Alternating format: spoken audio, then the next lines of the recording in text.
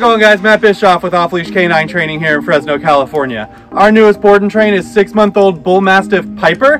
Piper is a super sweet girl. She has lots of fun personality, just lots of love to give in general. She's a ton of fun to be around, and she's a really, really great dog. She's here though because her parent owners live up in the mountains in Mariposa, and they're really struggling to distraction train her. So when there's lots of loud noises, people, all that kind of stuff going on, she absolutely shuts down. You can't get her to do anything. Now again, just you and her, she's pretty obedient unless there's even the smallest level of distraction. So you see here on my property, I'm struggling to even recall her, get her to sit, and there's pretty much nothing going on here. So she really just needs a lot of work with desensitizing, getting around all the people, all the chaos, so that she can be responsive for her owners no matter where they go. She's going to be absolutely fantastic. Check back with us in 2 short weeks to see her progress. Thanks, guys.